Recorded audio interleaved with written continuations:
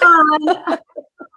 Shalom. So sorry we're late. This is Dr. Tova Goldfein at TMS Roundtable Global. We had a little bit of technical stuff, and Rose and I are completely wearing many hats so well.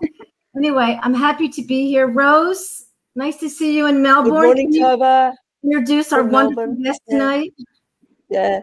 Now, we have a wonderful young lady called Jessica here, who is a dancer and a aerialist, as well as being the executive director of PPD.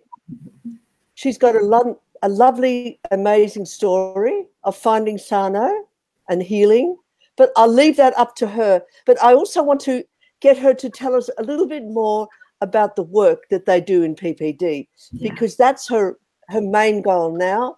She's on the other side of her pain, and she understands when her pain comes that it's got an emotional background.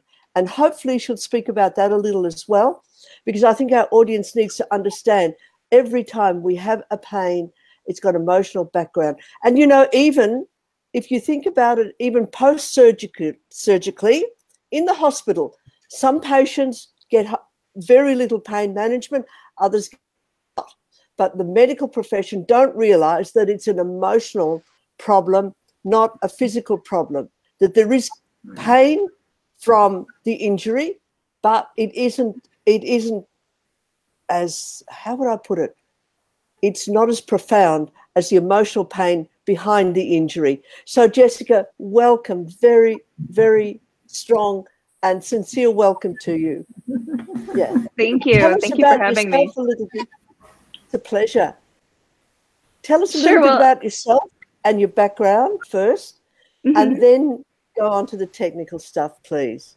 Sure. I'll try to be brief because I can talk for days. As a dancer since age 3, they never let me talk. And so as soon as I stopped dancing, I swear I never stopped. But I'll be brief. Feel free to cut me off.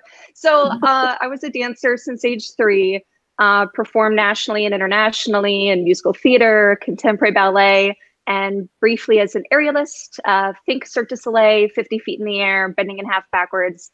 And at the height of my dance career, that's when I first experienced mind-body symptoms.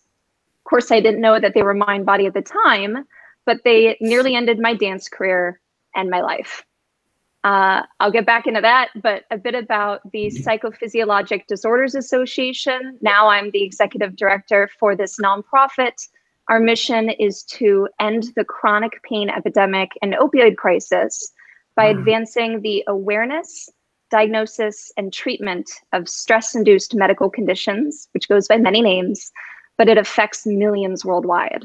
So our work was worldwide, and it's great that, you know, to be on the TMS Roundtable Global, because this really is a worldwide problem, and there's not enough people addressing it. But for those who are, a big portion of what the PPD Association does is get people together as a community to work on different clinical research, awareness projects, documentaries, and continuing education, as well as resources for patients wherever they are, and teaming up together to do that. Yeah, and what's wonderful, I want to say that we're not here to bash medical doctors. All the medical doctors, they're all medical doctors and internists that work that are on the board at PPD Association. A lot of them are, yeah. And it's with all humility. You know, Dr. Strubiner said, I think in the seminar I took with him, he was taught to either look at a tumor, God forbid, or something structural, or he was taught to say, I don't know. I mean, the doctors understand their limitations. So we're here to integrate and maybe work together with doctors, but surely to say you won't get this from your doctor doesn't mean he's not doing his job. You get this information. So go ahead, continue. Well, quick note on the I don't know. Sometimes the most informed thing that someone can say is I don't know. It's never good to presume a cause, and science is all about separating causation from correlation. So yeah, when your doctor doesn't know, it's just because they don't know. what's so important, what we tell everyone, what I've been telling everyone since I recovered in 2015 is to always rule out serious and worsening medical conditions with your doctor. Even if your doctor is not aware of mind-body conditions, rule out the serious conditions. And then that way you can at least move forward with a biopsychosocial, emotionally focused treatment approach. And as long as you do that, that's all they need to know. They're good at that. Rule that out, and then you have options. Right.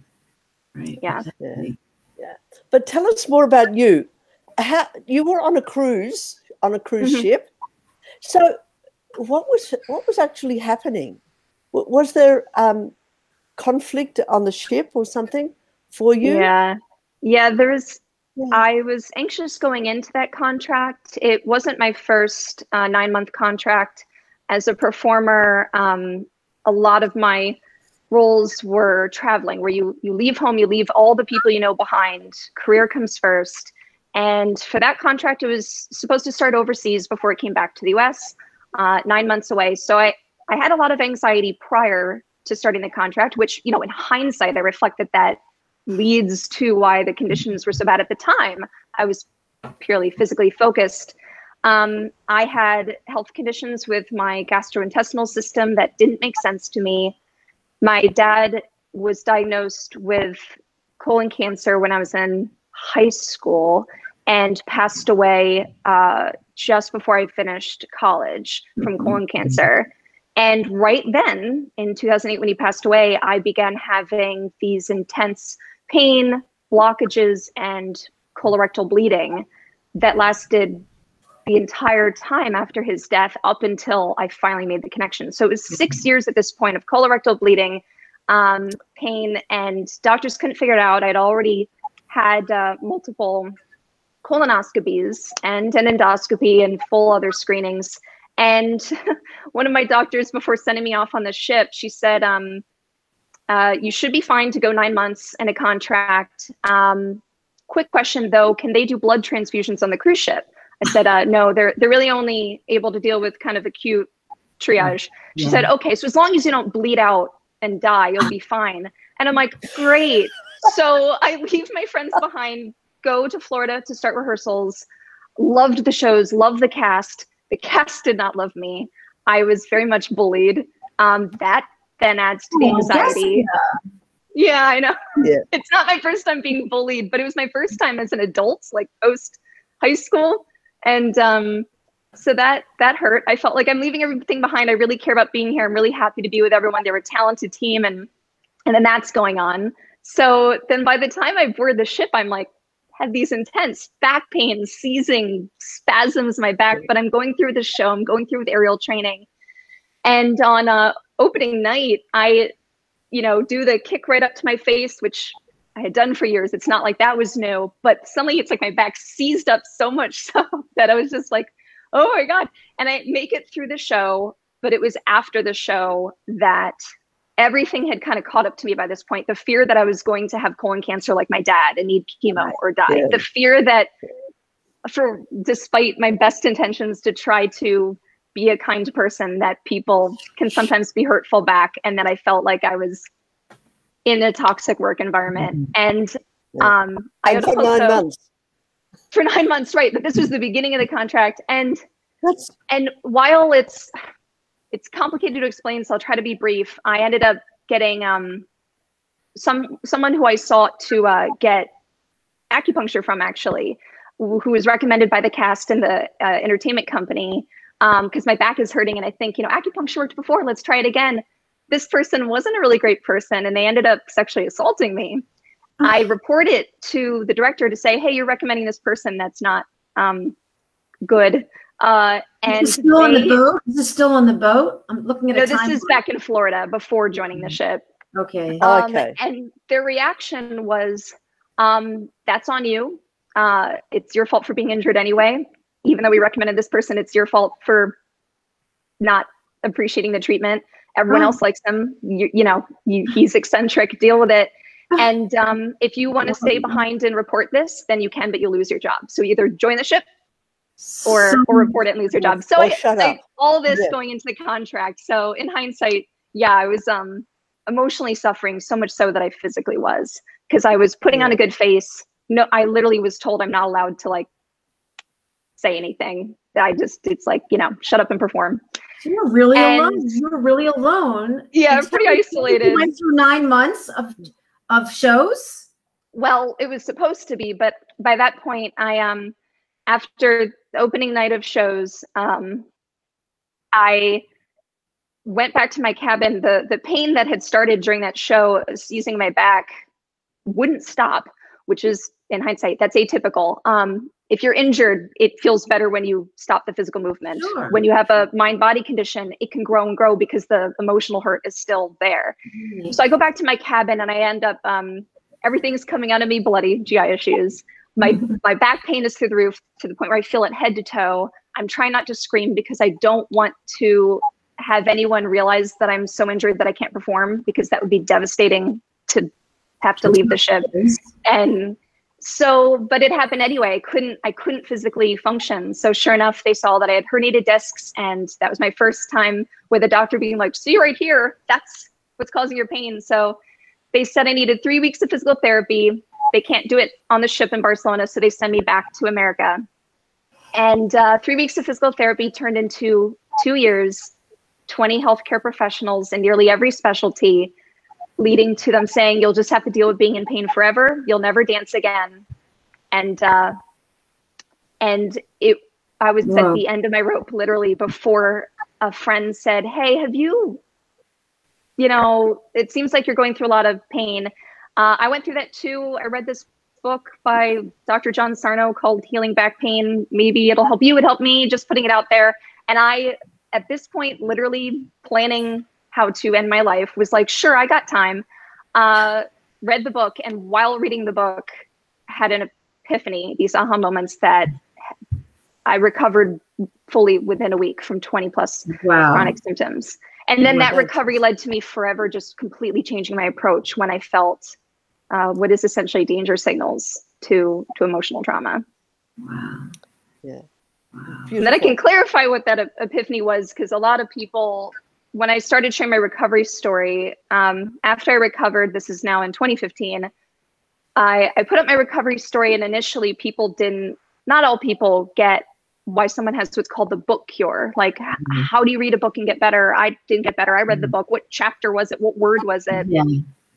So the thing that happened to me was, at that time, I was reading the book, laying down in bed, and my physical symptoms, again, there was a big mix from back pain, hip pain, GI bleeding, GI obstruction, between a lot of GI symptoms, numbness, tingling, vertigo, dizziness, confusion, chest pain, a mix of full body symptoms would be on and off at different points within those 2 years.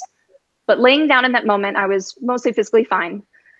I didn't feel too much discomfort. I start reading the book. I start reading about how anger and rage, when you suppress that, can lead to your body manifesting these symptoms physically, because it just because you don't outwardly express it doesn't mean those difficult emotions, not bad emotions, difficult emotions aren't felt.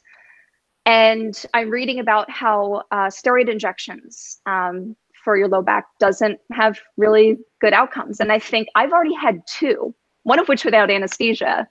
And yeah, that wasn't fun.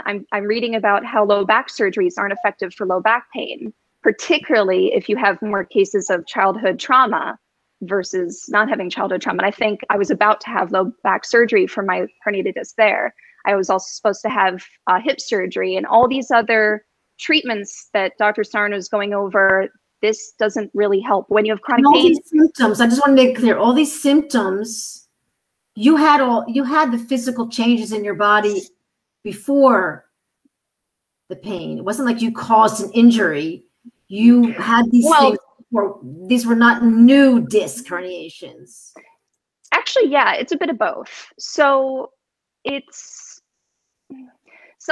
I actually did have some injuries. There was an injury in aerial training where the harness was put on too tight. It caused my. Okay, but I meant when it erupted, it was not because something physical happened. It was all this emotional pressure the discs that brought out the parts of the body. That's what I'm trying to make a point. It wasn't like you. Well, Yeah, to be clear, there were injuries that happened at the exact moment that the disc herniations were protrusions at first, and then actually did get worse over the 2 years, which was confusing to me because I could only associate that.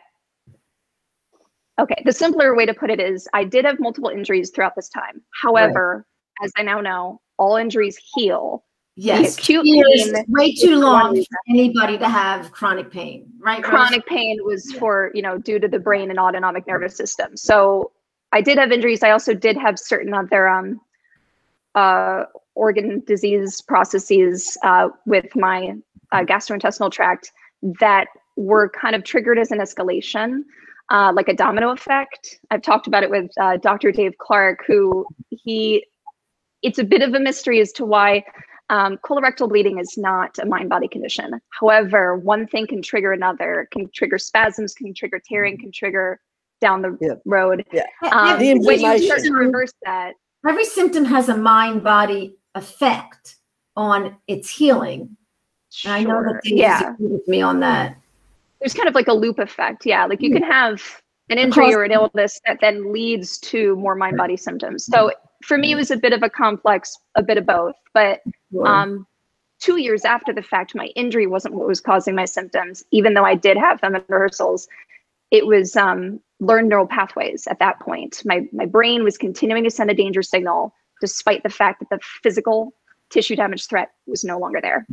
It was doing that because I was still experiencing an emotional, psychological threat of loneliness and of grief, of rage, and of anger. Yeah, that's like, that is why you're the executive director of the PPD, because you just said it exactly like it is. So how did you get involved with PPD is what I'm dying to hear. Right. Well, I'll finish the last thought real quick because it ties into that. Just because my story, but some people listening might not. So again, I'm reading the book, and while I'm reading the book and it's saying that these treatments aren't as effective, that emotions can cause pain, all of a sudden going from a level 1 to discomfort, everything flares up. Practically all of my 20 plus symptoms at that time flare up. And it dawned on me only in that moment that all of the reasons, the reasons that I was told would cause each individual symptom could not be the reason for why everything flared up at once. I didn't move. It wasn't physical. I didn't take medication. It wasn't a reaction. The only reason why 10 seconds ago I was fine and now I'm flared up with everything from vertigo to chronic pain was because of an emotional change. The emotional change was anger. I was angry and upset that I was being given these treatments that weren't effective and that they were risky. And then as soon as that happened and everything flared up, for the first time I could confront those physical symptoms without fear, realizing that just because I'm experiencing discomfort doesn't mean that I'm broken. Hurt doesn't equal harm. The first time I made the connection that hurt does not always equal harm, that you can have pain as a danger signal, it started to dissipate. And then as soon as it dissipated, I realized it was possible that it could dissipate. And then I didn't even have a single flare up for 8 months before a hint of back pain, addressed it the same way, think psychological, not physical, whoosh, it's gone. Key for you was for years. Accept, almost like what Sarno says, you accepted 100% that this is a psychological reaction. And so the pain stopped needing to come to protect you, or the alarm stopped needing to come on. Right. And the only way that I could accept that it was a mind-body condition, that it was psychological, stress-induced, was only because I did truly rule everything out physically. It's not like I didn't properly get checked for my back, my intestines, my heart. I even wore a heart monitor for a month when I was having chest pain and every symptom that made me think I was having heart attacks. Wow. I ruled it out. So I did all that work. And all the doctors at that point, it got to the point where they said, well, you can get surgery, but I mean, it might not help you. You do have severe spinal stenosis, so that might help with this nerve impingement. But beyond that, you'll just have to deal with being in pain forever. So at that point, I'd done all the treatment that I could have done, except for the surgeries. Luckily, I avoided the multiple surgeries that I was supposed to get. Wow. Because I recovered. Jessica, when that friend gave you the book or suggested the book, how cynical were you? not cynical. Again, I was suicidal. So my, like, yeah, I'm being really blunt about it. I've shared it a lot. My mom was heartbroken at the fact that I was planning suicide. I couldn't work. I couldn't physically stand, sit, or like exist without discomfort. So it was very hard to have any work that wasn't gig based, like, you know, do this a little bit here, see if I can handle it. So I was going broke and I didn't want to financially bankrupt her. So that was one of the main reasons, on top of bullying and everything that was still continuing, that I thought I have to end my life because I just can't ruin my mom's. Of course, she made it very clear that, no, that would make it worse. But anyway, I was suffering, and you don't think that clearly when you're suffering. So because of all that, no, I wasn't cynical. I was willing to try anything. This is a thought that so many people have that Rose and I speak to, and it's just devastating. I mean, like, I can imagine, like, when people have chronic pain, what it feels like when people just keep saying, no, no, no, you know? Yeah. Or you'll be fine. Even that is kind of apathetic. It's a bit short. Like, yeah, you'll be fine. Dismissal, it'll be fine. It'll work out. Yeah. And I'm like, okay, what if it doesn't? Yeah. So I have a lot of empathy when people are struggling, and I tell them, first do this. Like, no matter what you're feeling, try this first, fully try this. See how you feel when you're not physically suffering. It's a lot easier to begin the emotional work to then lead to not emotionally suffering anymore. And then, a lot of things. There's someone listening, I think, that's, that feels like, you know, when I say, what do you have to lose? He's like, it could get worse. And I'm like, this is the answer. I mean, we're crushing doubt right here. We are giving the answer. This is the answer, especially when everything else has not worked. This will work. And I can't guarantee everyone, because it takes time, but you know, you need someone to believe, and you believe, look, you believed, you shifted quickly. You didn't have, and yet you had reason to doubt. Well, yeah, my whole training was that pain is only due to a physical tissue issue. Like, you're injured, you feel pain. You don't feel pain when you're not injured. Turns out that's not true. Turns out that herniated discs are linked to age, not pain. That 37% of 20-year-olds have disc degeneration, and that group was asymptomatic. They did not even have pain, but they have disc degeneration. Also, disc degeneration can happen in young people because it's TMS, because the body, you know, is constantly stressing out, and the body's, you know, the brain's pulling blood and oxygen from the disc. It's not always because of age, because young people have it. I think that's what you're saying. It's for other reasons. What I'm saying is there's shock absorbing points. It's normal to have disc loss. There's the reasons why we get shorter when we age. I have 2 levels of herniated discs in my neck and 2 in my back, and completely torn cartilage in my hips, torn cartilage in my knees, and stress fractures that nailed my feet. You're extreme sports. You were doing extreme sports. Yeah. So it accelerates it, but that in and of itself doesn't cause pain. There's a lot of things that kind of add aha moments to my recovery, and why it was easier for me to fully relax, to reflect that I'm no longer trust that I'm not broken, is that I rule out serious conditions.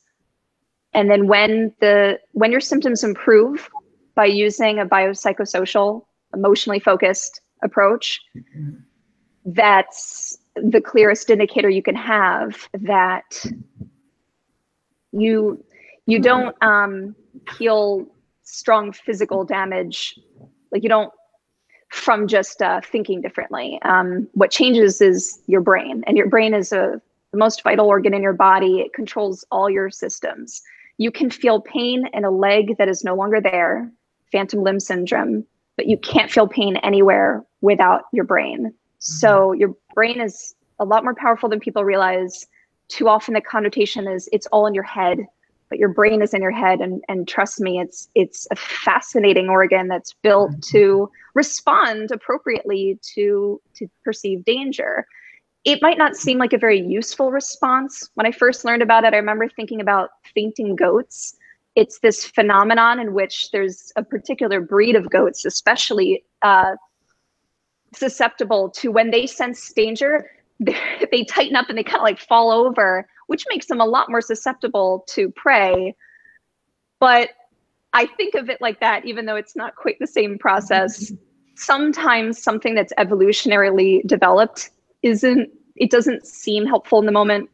At least for humans, though, mind-body symptoms are actually a lot more helpful than we realize. They're really awful, and when you're in them, but the benefit is that it can sometimes tell you without you realizing your body doesn't speak English, it speaks symptoms. Yes. And it's telling you something's not right here. Like, when you feel like something's a little off before going down a dark alley, that's mind body. When you get excited and blush, or, that's mind body. It's like, it's your gut instinct. All these words that we have in our vernacular are all describing the mind body connection. Like, oh, he was such a headache, or this person's a pain in the ass. Like, it's built into the vernacular, yet some people struggle to realize that you can have real physical symptoms from how your brain reacts to perceived danger.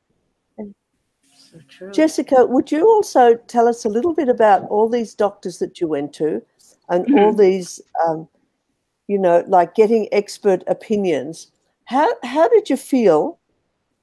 I think the audience, most of the audience, have been to innumerable doctors, physiotherapists. What are they called in America? Physical therapists. Yeah, same thing. Yeah. And, could you just talk about that hopeless feeling, that getting nowhere? And would you have been angry with those doctors or angry with yourself for not having an answer? Good question. Well, like in hindsight or in the moment, because I don't mind. Just either. My question is because most of our audience will have had that frustration. And the other thing that you brought up before was about the financial cost of this, because like in some countries, we have public health, so we don't have the same problem. But like for you people, you have to pay. There's no tax, or however, it's not.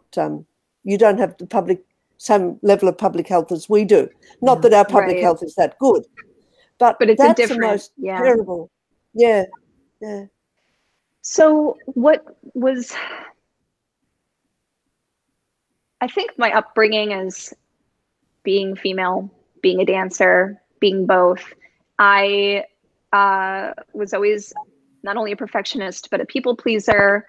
I was kind of trained from a young age to believe that my needs are secondary, that I don't matter as much. I'm a dime a dozen. So that kind of carried over into how I interacted with these health professionals.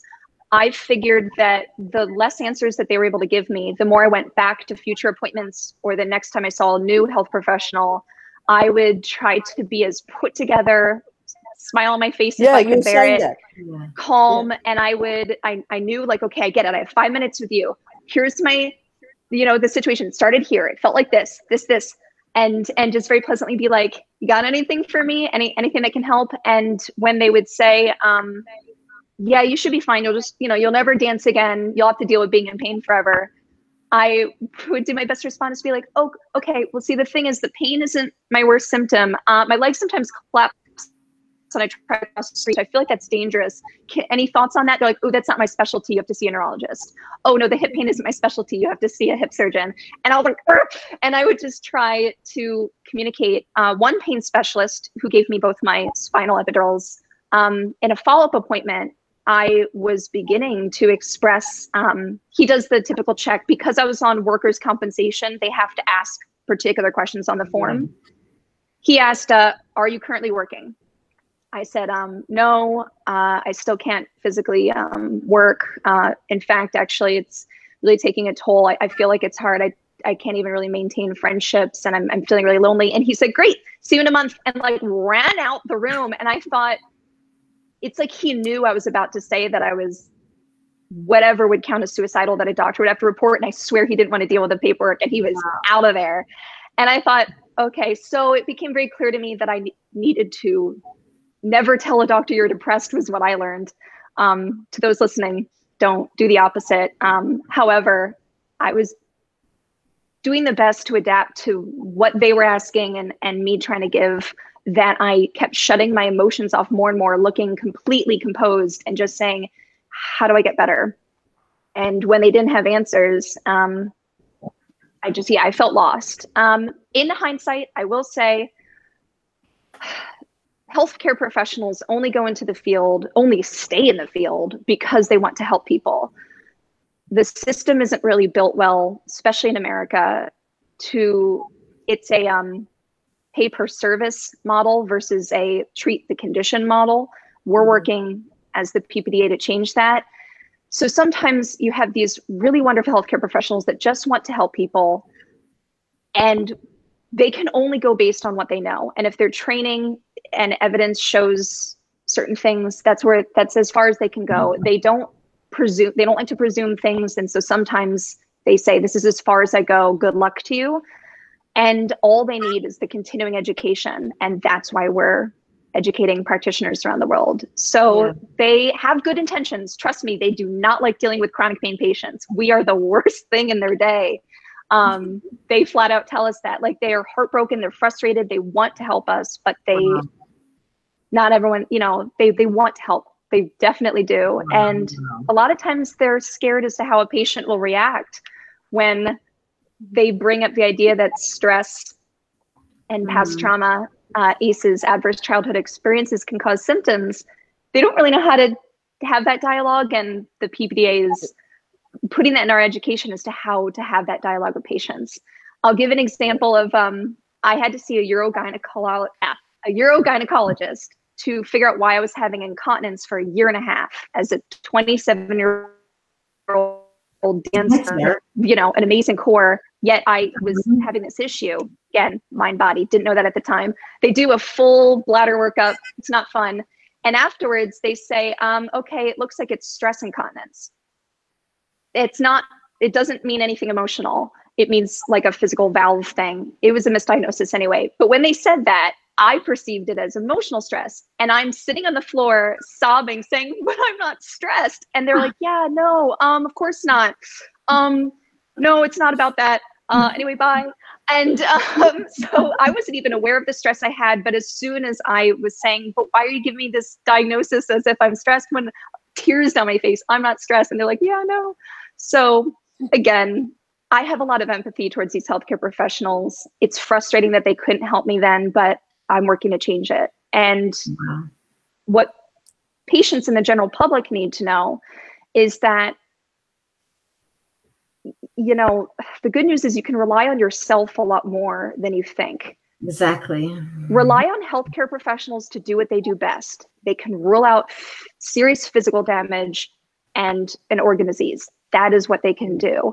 If they say, you look fine, I don't know what's causing your pain, I don't know why you still have diarrhea or constipation, I'm not sure what this tingling sensation is, your nerves are fine, then take that as good news and say, great, I will go to ppdassociation.org and learn what to do.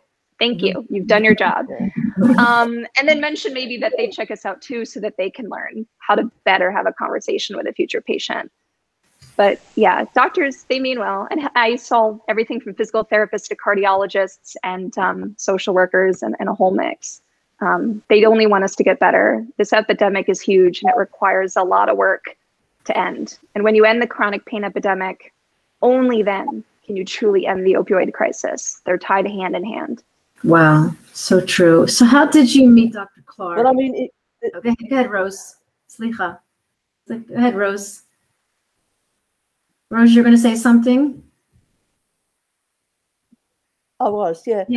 Just that like her urinary problem was really smooth muscle anxiety. It's so simple. Right. It's so awfully simple. It's terrible. Yeah. Well, all this striated muscle anxiety, the back. Yeah. Exactly. It's so simple, gastroenterological problems, smooth muscle anxiety. It's going to the smooth muscle, the anxiety. Right. It's so simple, and yet it's so the awareness isn't out there at all. Yeah. Sorry, Jessica. I just wanted to add that bit because that's a good comment. It's not like they don't know; they just don't make the connection. Yeah. especially if you're so focused on, it felt like each healthcare professional focuses on like 2 square inches of space on your body. So they're not, they sometimes even refuse to get information about what the next 2 square inches of your body are doing. I've literally had a back surgeon say, I'm only focused on this. And I'm like, what about my hip? He's like, nope, that's for Dr. Johnson. And I'm like, but, and he's like, nope, this 2 square inches is where I do my thing. So, you know, the practitioners that we work with at the Psychophysiologic Disorders Association do a different intake. They ask, you know, a stress questionnaire. They assess what was going on in your life at the time the symptoms began, what's going on in your life now that's keeping these symptoms going. And, and when you collect more information than just, did your back hurt? What did you do? That's the only way you can get better. And I'll clarify that it can be very confusing for a lot of people when sometimes alternative medicine or traditional approaches help. Maybe they help briefly. A lot of times that's because of the placebo effect, and that only further ties into why the brain is really involved with recovery. If something works sometimes but not others, it's because you felt safe in that moment. And also, look, we know that certain people get TMS because are more prone to it. But that it comes and goes. I mean, you can sprain an ankle and it can go away in a couple of days. You can sprain an ankle and you know, chronic, you know, pain. So it depends on the personality, the person, the timing. I mean, like all the things happened with your dad and growing up, and everything was fine. It seemed like you could have handled it, and then you get this job and you go and you get bullied. So you don't really know when the body was like, enough. I cannot, there's too much repression. I was managing these herniations. I was managing this belly. We were doing okay. And then you were, here comes a big amount of repressed feelings. Like, and the body's like, I can't. I've got to say something louder to this person, because then it's like a communication. Your body's saying, please, give me attention. Please listen to me. I don't know how to get your attention. So this awareness is just, you know, I was reading something about that. We grow up thinking pain is bad. This is what you said either in your interview or in the beginning. Pain has a purpose. We need to understand that it's not bad or good. It has a purpose. Yeah, a life-saving purpose. It's, you know, people who physically are born or somehow lose the ability to feel pain and die younger. Pain is really life-saving. It's not that it's comfortable, but think of it. If you put your hand on a hot stove and you don't feel that that's dangerous. Yes. You know, like, and similarly, if you don't feel the physical discomfort that you're in a toxic situation, an unsafe environment, enough to make you think, I need to do something different. I need to leave. I need to get out of here. Something has to change. Then that also would be dangerous. Then you're just still there. What mostly these symptoms are telling you to do, and the only thing that really makes them go away, is reducing fear and addressing a lot of things that cause that fear to react more sensitively to you than maybe some other people. When you do things that feel safe and help yourself feel like you're in a safer situation, physically, mentally, with who you're with, that activates the parasympathetic system that helps your body relax. These are like kind of the rest and digest moments. Otherwise, a lot of the symptoms I was experiencing is when you're in the sympathetic state of like, ready to fight, flee, or freeze.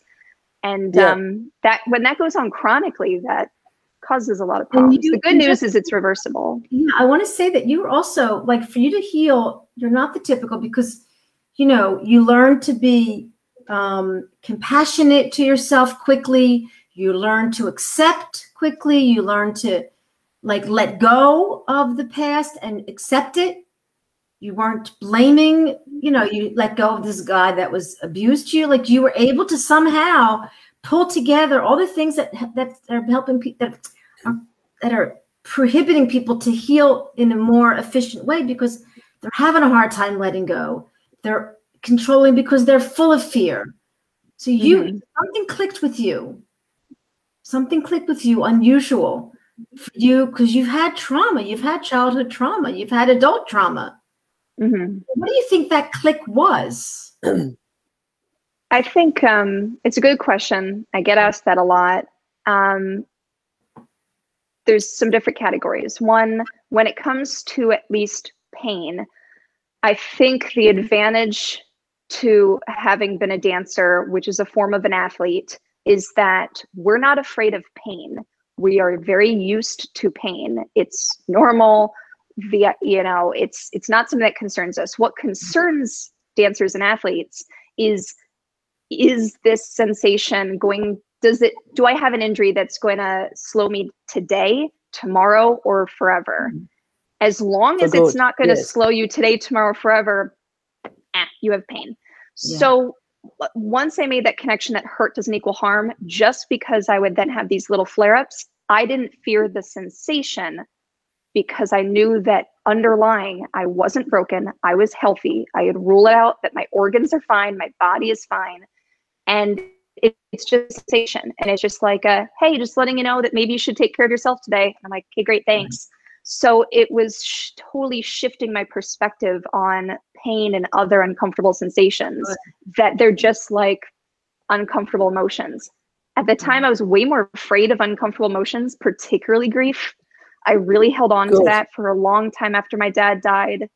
I wasn't there. He told me to stay in school and get straight A's. He was a perfectionist too. So when he died, I wasn't there. My whole family was, I wasn't. And I constantly had dreams that he was still alive, but dying. And then I woke up to be like, oh no, my dad's dying, and wake up and realize, oh, nope, he's dead. So I held on to that grief for a long time. And I thought dealing with the grief was way worse than dealing with anything else. Turns out dealing with physical disabilities that stop your career and nearly end your life, that's way worse than dealing with emotions. I didn't know that at the time, but I do now. Yeah. Even emotions about past, sexual abuse. Turns out, feelings aren't as scary when you actually face them. It's hiding from them that feels worse. That's the problem. Yeah. So that's a big reason of the click. Think about hiding physically from someone or something.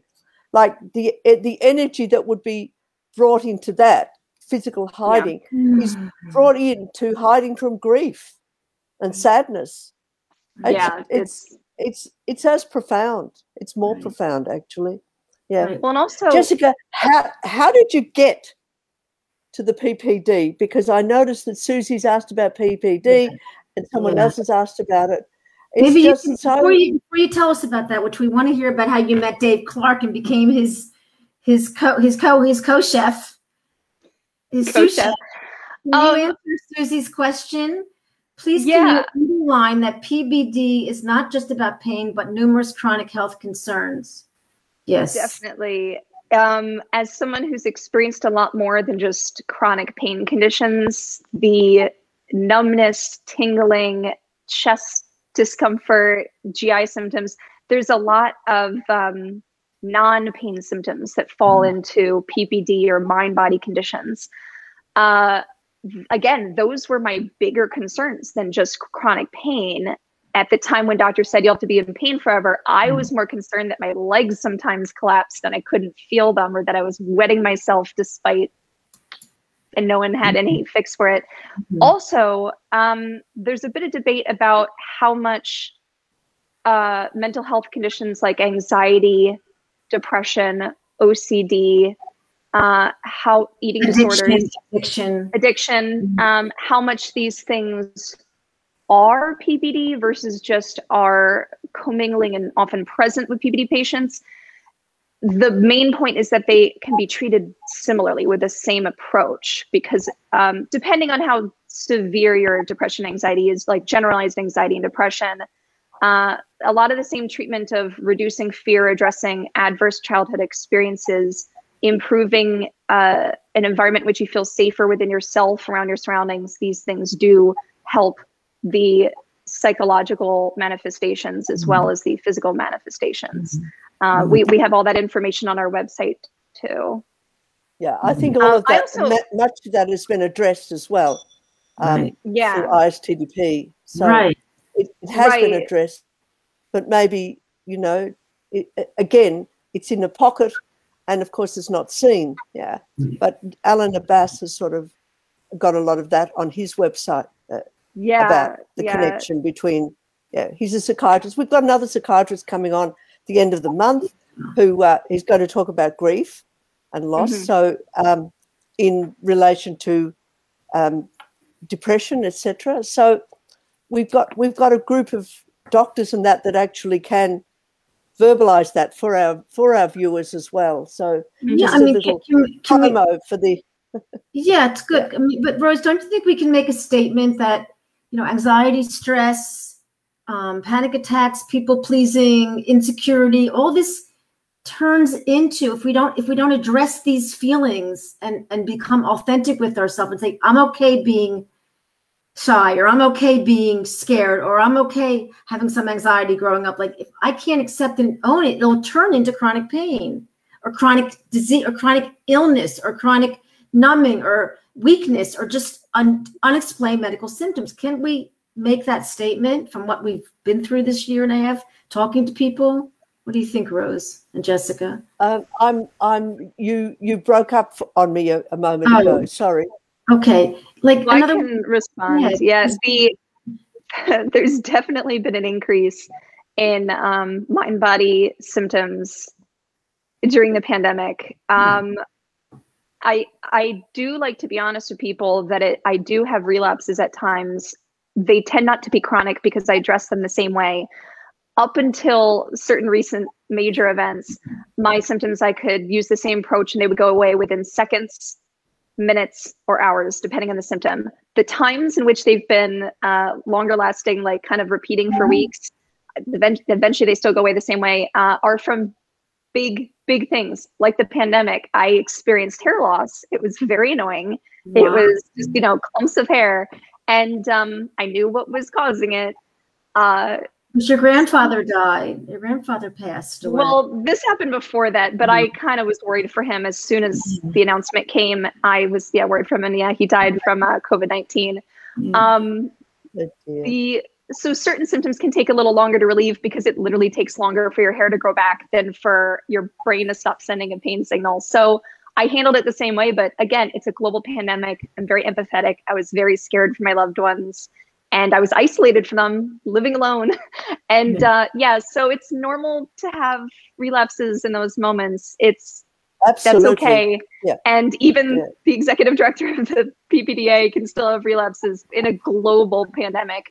Other times where I've experienced relapses are big trauma. I mean, TMS, we remember we all have this. It's how we respond and not react. And now we have the knowledge and the skills to be compassionate. Like, hey, this is a tough time. This is a really tough time. Yeah. You have to be compassionate with yourself first to realize that it's okay to be human and feel the full range of emotions, to need time, and to, you have to have, sometimes you need more time for self-care. I'll clarify that because I didn't say that before. The other thing, something that wasn't so much a click, it was more of a process in my recovery, was that at first I recovered right away. Removing fear, I got better. What sometimes took longer was if I'm still in an environment that is in some way toxic or enduring. Good point. It's going to keep triggering those symptoms. So you can keep dealing with that. Well said. Which is kind of like managing, or you can, if you can, I know it's not always easy, you can try to get out of that situation. Yeah. There are reasons why I quit dance. I got back to it. I could physically do it again. I left because I was happier and felt less like a dime a dozen doing something else. And I wanted to help others. So it was combo too. There are reasons why I moved away from a certain situation that was bad for me. So sometimes I would have relapses more often if I was in a bad situation.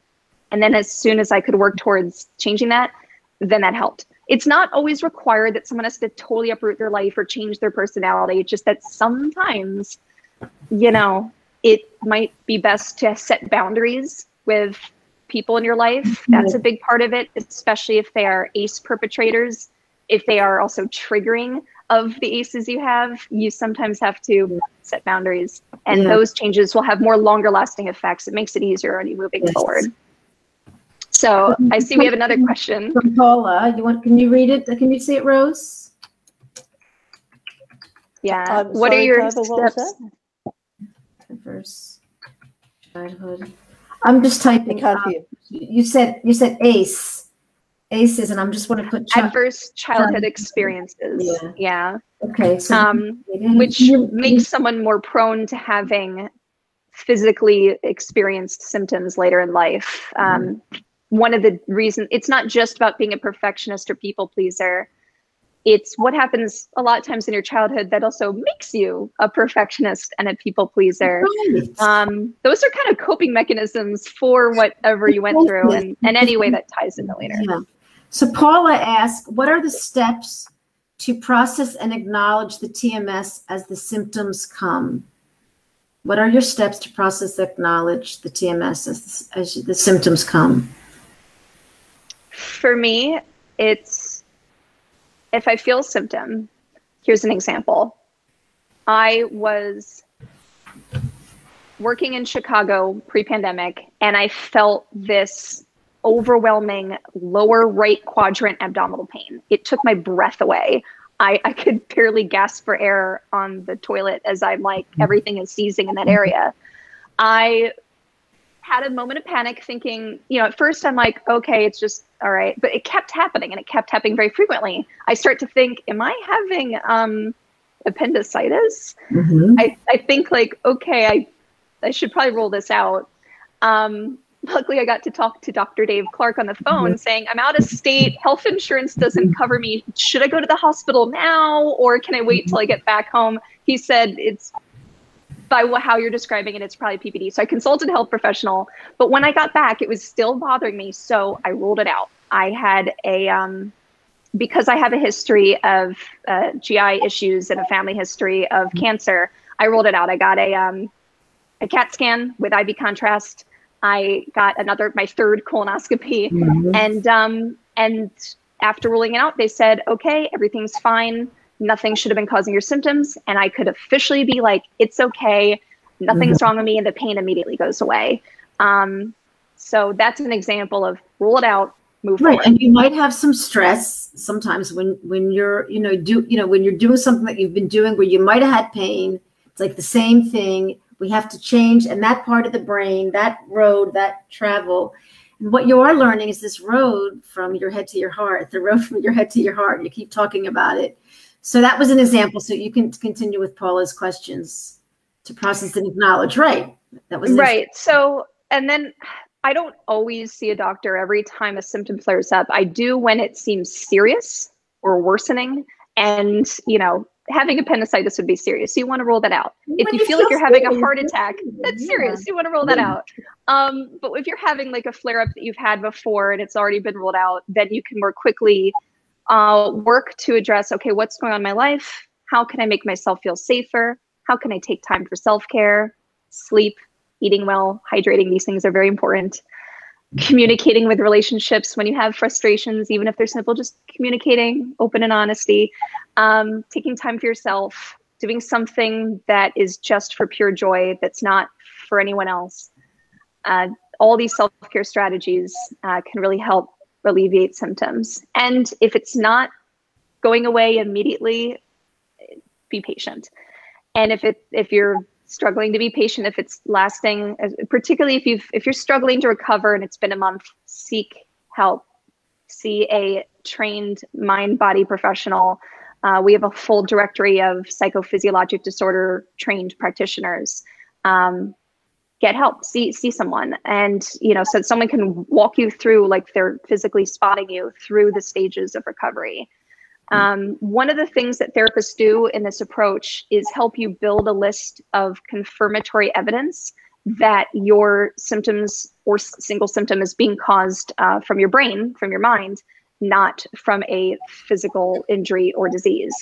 That would be like if your back only hurts when you do chores, but not like, full kayaking or whatever is fun for you, then, that's a sign. If it only hurts on Tuesdays, not any other day of the week, what are you doing on Tuesdays? If it like kind of hurts in your sleep, that's one. If it hurts only on one side, if it shifts around, if you have a whole bunch of symptoms at once. Dr. David Clark and Howard Schubiner put together a 30-point questionnaire for context for symptoms that's on our website as well. So all of these things, that step-by-step checklist, I go through that in my head automatically. But for those who are new to this, definitely go to our website and see that it's right on the symptoms page. I recommend that if you're a patient or general public, you like a loved one of a patient, go to everything under the patients tab. If you're a practitioner, there's a tab for you. And if you are a healthcare organization listening to this and looking to actually improve the quadruple aim and treat your patients better while helping your health professionals feel like they can do their jobs better, then yeah, we have information for you too. Wow. So how did you meet Dave Clark, and how did you get, like, you're a dancer, like you're doing what Rose and I are doing. We're in tech, we're doing technical business, and we're healers, and we're like, we're able to do it. So you were a dancer, and all of a sudden you're like working with Dave Clark. How did that happen? To be fair, I reference mostly that I was a dancer aerialist because it's the most, it's the best connection to explain that I went from being very physically capable to completely crippled to back to being capable again. But as a performer, if anyone listening is a performer, you know, we have a lot of jobs, and I learned a lot of skills in a lot of areas. So I actually had a lot more jobs than just dancer. In marketing and being a brand ambassador, fundraising, working for Fortune 500 companies. So, but my main passion was in the performing arts. So by having experience in film as an actor, I had certain skill sets. I'll tell the story of how I met Dr. David Clark. I found out about mind-body conditions in early 2015. I began researching online to learn more. I found the TMS wiki. I found certain other resources. It took me until the fall to find out that the ppdassociation.org, and I contacted some of the board members there at the time, Dr. Dave Clark being one of them. And I said, here's my background, here's my story, how can I get involved? Oh, wow. He said, that's so great you want to get involved. That's amazing. So what I recommend is become a licensed healthcare professional. The fastest approach would probably to become an LCSW, a licensed clinical social worker, treat 10,000 patients like we did, and then write a book. And I'm like, okay, and so I created a YouTube series sharing my recovery story using the skills that I had in kind of film, marketing, branding, public speaking, put all that together. It generated awareness, and it caught the attention of the same board that said, I don't know, become a health professional. And they wrote back to say, oh, that's neat. I didn't even think about doing that. Great. Can you help us with some more projects? So I helped with projects that they were doing, helped fundraise for things. And along that collaboration for a few years, I was also taking a lot of continuing education in medical neuroscience and administration and psychophysiologic disorders from every educator in the space. And eventually I just thought it would be great to team up and help them. They're a wonderful group of healthcare professionals, researchers, and patient advocates, but they needed someone to help with the administrative side. And as a dancer / 50,000 things, I knew that I could be that person to do the 50,000 things that it takes to kind of, you know, the in-between stuff. So I'm very grateful to be with them. And I'm used to learning how to learn and just kind of teaching myself skills. Again, this is especially what gig people and performers have to do. So it's a constant learning curve to see. I knew what the problem was before joining the PPDA. I'd done a lot of market research because when I recovered, my first thought was, A, how did I not know this before? B, people should know this. C, how do I need to help people know this information and have access to this information? Only when I joined the PPDA did I realize what some of these obstacles are that as a non-healthcare professional, I did not realize how complex the healthcare system is. Just because there's 50 years worth of research that we put in our bibliography of, you know, annotated and indexed bibliography of 215 papers, even that, it's still slow to change a healthcare paradigm. Turns out that's just kind of how it works. The mechanics of how health insurance works slows the process, but the good news is one of the PPDA board members, Dr. Howard Schubiner, and his colleagues are collaborating with United Health Group, the largest health insurer on the planet, to implement this approach, and they're testing it with model pain clinics around the country. Amazing. So people are beginning to take this seriously. There's a clinical randomized controlled trial that's going to be published soon that the PPDA sponsored. It's a groundbreaking chronic pain trial, so that's going to come out. That will really help shift the paradigm. There's new books coming out. We're writing a second textbook. We're putting on a conference for professionals in the fall, virtually, because, you know, virtually. And so there's a lot of things that we're doing to address these obstacles. But what I realized is that you have kind of health insurers at the top, practitioners on one side and patients on another, and it's a gridlock. It's just, you have to shift all of it to get anywhere. Exactly. We're working with all that, and we're one of the only groups in the world, the only nonprofit that is really focused on working on all of it, not just treating patients, not just working with practitioners, or not just consulting health insurers, but we're really working to shift the whole paradigm. And it's frustrating that it's hard, but you know, it makes a lot more sense now why it's taken this long for people like me and for those listening to have ever heard about this. But we're overcoming these obstacles, and we really think we're at a tipping point where we're going to see a lot more change. One of the great things is, just because this hasn't become standardized everywhere yet, it's becoming standardized in certain places, like United Health Group, doesn't mean that you can't still use this treatment approach. Rule out the serious things and then use this treatment approach. Patients have more power these days than they did before. And so at least that's good. You don't have to feel like you have to wait for the healthcare paradigm to change. We're working on that. You just focus on you and you recover. And when you need help, there's resources. We're always creating more. So fantastic. Jessica, this has been a beautiful, beautiful session. I hope our viewers can take from you that whole notion that it's an internal thing that you have to do. You have to sort of look at the whole picture. You know, like you said about the fact that I've got to be able to prove to myself that this pain is happening even when I'm not in pain, when the pain shouldn't be happening. My pain isn't happening when I'm out swimming or something. So why is that?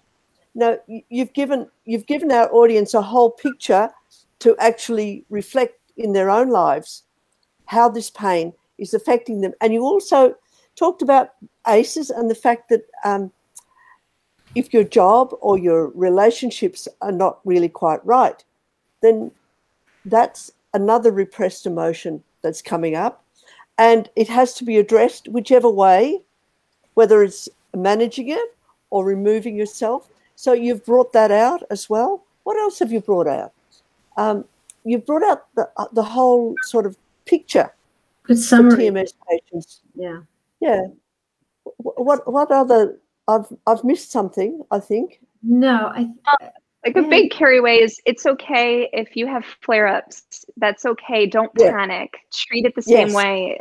Really, like, just if you take anything away, it's don't panic. There are resources. You trusted. You trusted your body. You trusted your body. You were like, this body is not against me. This body's trying to help you. Yeah. Okay. But Jessica, you've got one advantage to most of people, and that is that your occupation, your dancing background is painful. But you know, okay, that's the one advantage.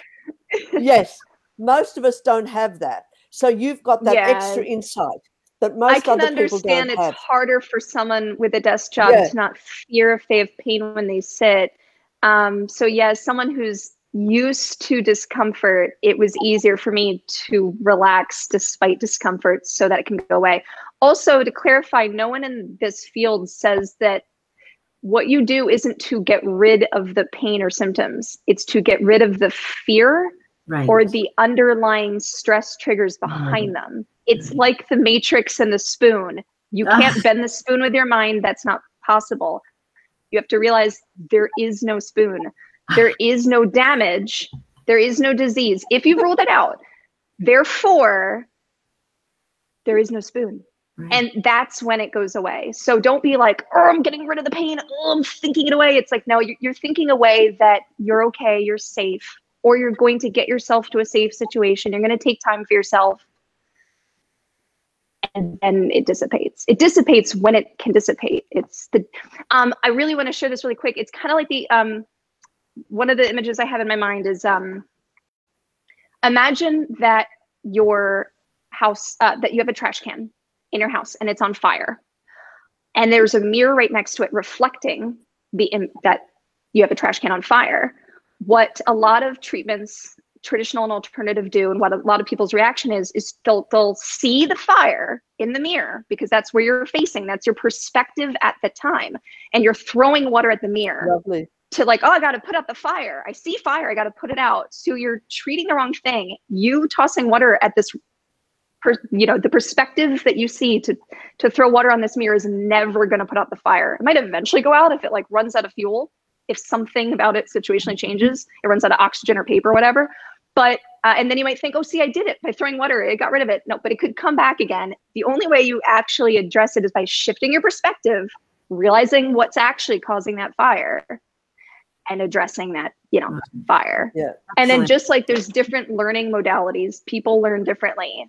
There are different ways to put out a fire. You can, get rid of the fuel. You can get rid of the, the heat, or you can, so that's the same way of why certain different mind body approaches might work better for different people. Some people might prefer working on themselves and physically getting back to what they're doing and pushing through it. Some people might prefer therapy and having someone guide them through it. So there's multiple ways to put out a fire. There's multiple ways to recover. But remember, know what's actually causing that fire. It's your brain and it's your nervous system. Wow. And throwing water at a mirror is not going to help. Trust me. I tried. So. Well explained. Well explained. So I put up the PBDA Association.org. I know you're available on the Facebook. Also, the website is so informative. There's so much information that can be printed. I've downloaded. It's unbelievable. Dave Clark's just a friend for all of us, and he's been on our show, and he's popped in very many times, and we'll have you two again together. And it's just been, I'm so happy that you made yourself available in the middle of the day. We have this video will be on our YouTube, so I'll send it to you, and people can listen to it again. And I know that Rose, do you want to say anything else to Jessica before we sign off? No, just to thank her very, very much. It's just been lovely having you. Thank you so much. Joy. And also, you brought a different perspective to the whole thing, that, pain with your job is normal. Your original job. It's normal. Yeah. And, because I'm a midwife, I was thinking, as you were talking about the fire, I was thinking about the first time someone goes into labor, it's like, oh my God, it's so bad. And it's the fear of what's going on. The experience. Yes, right, Rose. But the second or third time, you just know it's labor. Yeah. Right. Yeah. Yeah. It's really, it's fear that. Oh yeah. Yeah, it's fear. Yeah, well, that's the difference. Dr. Strubiner said it's not it's versus the fear. It's the experience of the pain that's causing you stress. There's a mix of factors. Yeah, like it's fear for a lot of people. It's kind of triggering things for another. It's a whole blend. So different things are going on, and that tell your brain what to do. Yeah, and at the end of the day, it's just trying to It's just trying to help you. It's like an alarm going off, and you have to acknowledge it. Eventually you have to acknowledge it. Even if you're not like, if you don't have time for it right now, it's still going to go off. You have to. I'll get back to you later. I'll get back to you later. Yeah, you can't press snooze too much. It'll just shift, and then suddenly you're feeling it here and you're feeling it there. It's because you're pressing the snooze button. So yeah, and it's okay. And the good news is you can recover. It does take longer for some people than others. That's okay. But also know it doesn't have to. It doesn't inherently have to. There's nothing that stops you from recovering as quickly as you're ready to. So do know that it is possible to recover quickly and have ups and downs, and there's different routes, but keep trying. And if you feel stuck, seek other resources and get help, and that's okay. We're all human. And notice your impatience. Yes. Yeah. And work on your self-critical and your self-judgment. Like get on with it. Get on with it. Anyway, where did Rose go? Maybe her computer went out. But anyway, Jessica, there you go. Oh, you're back. Jessica, I'm so happy it all worked out, this technical stuff, because Rose and I are really becoming an expert. We're going to, put up. So anyway, have a wonderful, wonderful day. Rose, have a great day. I'm going to bed. I'll see you tomorrow. Good night. God bless. Good night. And good afternoon, Jessica.